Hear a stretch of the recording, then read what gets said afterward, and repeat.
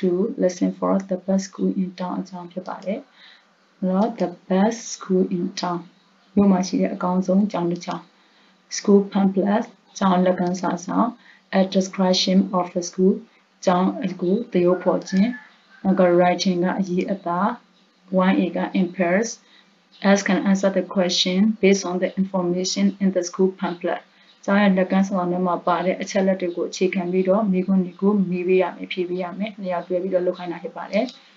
Number 1B ကကြတော့ replace the idealized information in the school pamphlet with the information of your school နေ့ပဲကကြတော့တင်ကျောင်းရဲ့အချက်အလက်တွေကိုဒီကျောင်းလက်ကမ်းစာစောင်တွေမှာရှိတဲ့စာလုံးဆောင်နဲ့ရေးရတဲ့အချက်အလက်တွေနေရာမှာအစားထိုးပြပါတဲ့နောက်သူကဘာလို့ပြောလဲဆိုရင် basic education high school အခြေခံပညာအထက်တန်းကျောင်းမြို့သစ်ဖြစ်ပါတယ်နောက်က location အဲ့ကျောင်းဒီနေရာက number 10 May Road ဖြစ်ပါတယ် year established တည်ထောင်ခဲ့တဲ့ခုနှစ်က1970 1990ဖြစ်တဲ့ principal ဦးတိုးဟန်ကျောင်းကဦးတိုးဟန်ဖြစ်တဲ့ number of teachers ဆရာဆရာမကအယောက်40 number of students ကျောင်းသူကျောင်းသားက1200ဖြစ်ပါတယ်အဲ့တော့ school facilities ကျောင်းတွင်းဝန်ဆောင်မှုတွေလို့ရှိရင် multi purpose hall ဒါကခန်းမကြီးခုပြောတာဖြစ်ပါတယ်library စာကြည့်တိုက် science lab သိပ္ပံလက်တွေ့ခန်း playground ကစားကွင်း canteen မုတ်စာဈေးတန်း tool car parks နောက်ကကားပါကင်နှစ်ခု bicycle rack စပိန်တန်းနောက်တစ်ခုကဘာလဲဆိုရင် extra curricular activities ဒါသင်ယူညွှန်တမ်းပြင်ပလှူရှားမှုများဖြစ်ပါတယ်သူက essay competition ဒါစာစကားပြိုင်ပွဲနောက် impromptu talk competition ကြာပန်းစကားပြောပြိုင်ပွဲ school sports ကျောင်းအားကစား scouting ကင်းထောက် school trips ကျောင်းကတက်တဲ့ခရီးတွေ basic computer course အခြေခံကွန်ပျူတာသင်တန်း first aid training course ရှေ့ဦးသူနာပြုစုနည်းသင်တန်း school concert ကျောင်းကပွဲ school band ကျောင်းတီးဝမ်းဖြစ်ပါတယ် useful language အသုံးဝင်သောဘာသာစကား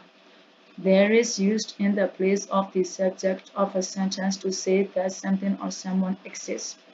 အဲ့ဒီက there ဆိုတဲ့စကားလုံးကို is used ကသုံးပါတယ်တဲ့ in the place of the subject of a sentence. စာကြောင်းတစ်ကြောင်းရဲ့ subject နေရာမှာသုံးပါတယ်တဲ့ to say that something or someone exists. တစ်စုံတစ်ရာသို့မဟုတ်တစ်စုံတစ်ခုရှိမှုကိုပြောဖို့အတွက်ပါတဲ့နောက်က there is plus singular countable noun or uncountable noun there is ဆိုတဲ့ဟာကိုကြတော့ singular countable noun ရေးတယ်လို့ရတစ်ခုကိန်းနဲ့တွဲသုံးတယ်။နောက်မလို့ရှိရင် uncountable noun ရေးတယ်လို့မရတဲ့နဲ့သုံးတယ်။ဥပမာဆိုရင် there is a playground near the school gate ကျောင်းရဲ့အပေါက်ဝနားမှာ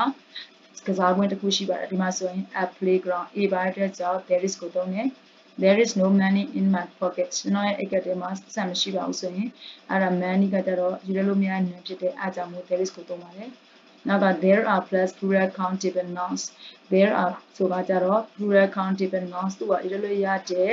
အများကိန်းနာမည်မှာသုံးပါတယ်There are 30 teachers in our school ငါတို့ရဲ့ကျောင်းမှာဆရာဆရာမအယောက်30ရှိတယ်ဒီမှာဆိုရင် teachers မှာဖြစ်လဲ as ပါတယ်အများမို့လို့ there are ကိုသုံးပါတယ်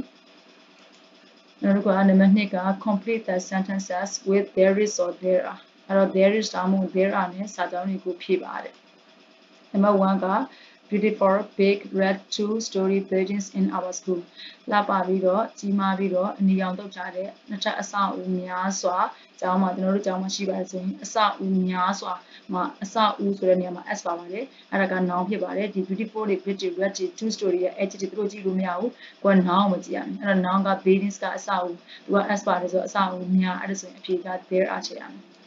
Now, number 2ကြတော့ blank 40 teachers and 1200 students in our school အဲ့တော့ကျွန်တော်တို့ရဲ့ကျောင်းမှာကျောင်းသူကျောင်းသားက1200ဆရာဆရာမရောက်40ရှိတယ်ဆိုတော့အဲ့တော့သူနဲ့ကွက်လက်နဲ့ကရဲ့အနည်းဆုံးမှာက40ဆိုတော့လေ teacher မှာ s ပါတယ်တစ်ခုတက်ပုံရင် there are လို့ထည့်ရမှာမယ်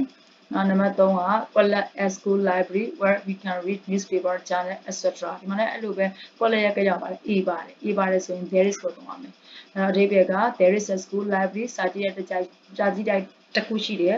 အဲ့ဒီနေရာမှာ newspaper နဲ့ journals တွေကို we can read ဆိုပါတယ်ဖတ်လို့ရပါတယ်တဲ့နောက်ကနံပါတ်4ကကျတော့ at school canteen ဒီမှာလည်း a ပါတယ်လေအဲ့ဒါဆိုအဖြေကတော့4တာပေါ့ a ပါတော့ there is သုံးလိုက်there is a school canteen where we can enjoy delicious food delicious food ဆိုတဲ့အဓိပ္ပာယ်ကအရသာရှိသောအစားအစာတွေကို weekend in general စားလို့ရတဲ့ school camping ကကျောင်းမုတ်စားစီတဲ့တစ်ခုရှိပါတယ်ကြပါ နံပါတ်5လဲအဲ့လိုပဲ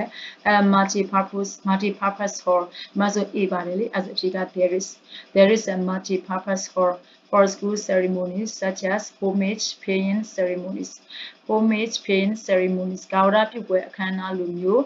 school ceremony ကျောင်းနဲ့ပတ်သက်တဲ့အခမ်းအနားများ for ဆို အတွက် multi-purpose hall အဲ့ဒီခမ်းမကြီးတစ်ခုရှိပါတယ်လေ နံပါတ်6က a bicycle rack near the school gate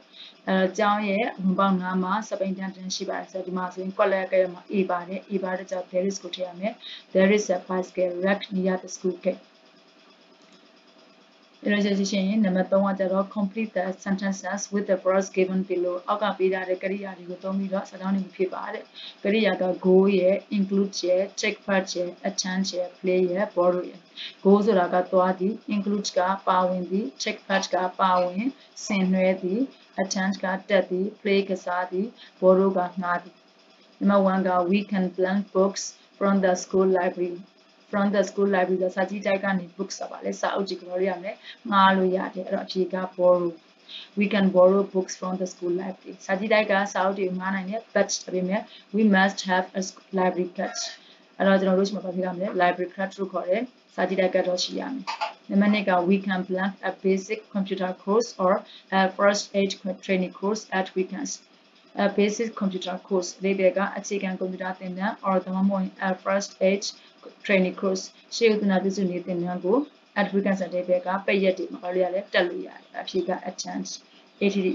attend တက်နိုင်တယ်နံပါတ်3က we can blank on school trips to interesting places စိတ်ဝင်စားစရာကောင်းတဲ့နေရာတွေစီကိုကျောင်းကလွှတ်တဲ့ခရီးတွေမှာကျွန်တော်တို့ရလဲသွားနိုင်တယ်ဒီကို now နံပါတ်4က we can blank in the school playground before or after school ကျောင်းမတက်ခင်နဲ့ကျောင်းလွှတ်ပြီးတဲ့နောက်မှာ in the school playground ကျောင်းရဲ့ကစားကွင်းမှာကျွန်တော်တို့ရလဲကစားလို့ရတယ်အဲ့တော့ PLE1 play နံပါတ်5က our school alumni blank sets up for businessmen film directors writers and doctors အဲ့တော့ our school alumni ကျွန်တော်တို့ကျောင်းရဲ့ကျောင်းသားဟောင်းတွေမှာsets up for businessmen အောင်မြင်နေတဲ့ကုန်သည်ကြီးတွေနောက်က film director ရုပ်ရှင်တီးခတ်တဲ့သူတွေစာရေးဆရာတွေပြီးတော့ဆရာဝန်တွေပါဝင်ပါတယ်အဖြေက includes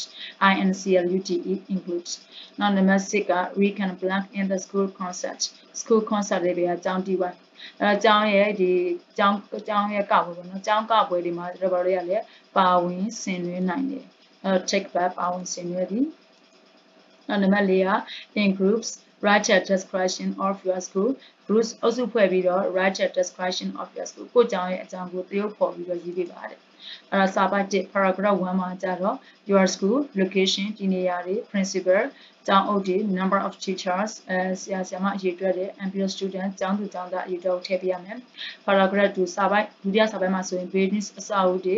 ပြီးတော့ places နေရာတွေ facility ကျောင်းပြီးတော့ဝန်ဆောင်မှုထည့်ပေးရမယ် paragraph 3စာပိုက်3မှာကျတော့ school activities ကျောင်းတွင်းလှုပ်ရှားမှုတွေကျောင်းကပြီးတဲ့လှုပ်ရှားမှုတွေ school alumni ကျောင်းသားဟောင်းတွေ and ပြီးတော့ how you feel about your school သင်ကျောင်းနဲ့ပတ်သက်ပြီးတော့သင်ဘယ်လိုခံစားရလဲဆိုတဲ့အကြောင်းကိုရေးပြရဖြစ်ပါတယ်